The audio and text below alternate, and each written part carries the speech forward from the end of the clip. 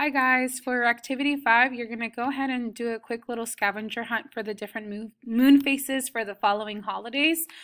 So the first one I did for you as an example. So the first holiday that you have on here is Christmas Day. So on December 25th. So you're going to go ahead and click on the link provided on the activity 5 section, and then it's going to take you to a lunar calendar, and then you're going to go ahead and find the holiday for this scavenger hunt. Select face names and elimination percent to help you visually see it.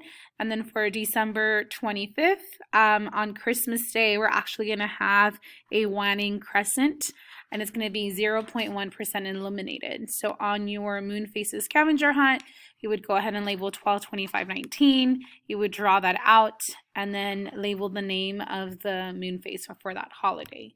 If you're not sure when these holidays take place, so for example, if you're not sure when Earth Day is, you can do a quick little Google search. So you're going to go on Google and turn Earth Day, and then you're going to do it for this upcoming year, so Earth Day 2020.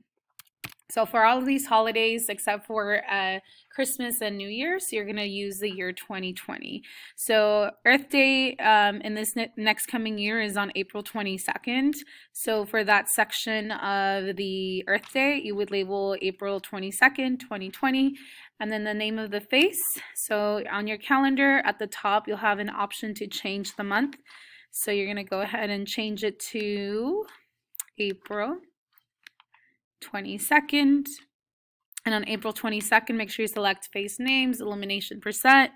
On April 22nd, we're also going to have a waning crescent at 0.2% elimination. So you're going to go ahead and label that here and draw it in.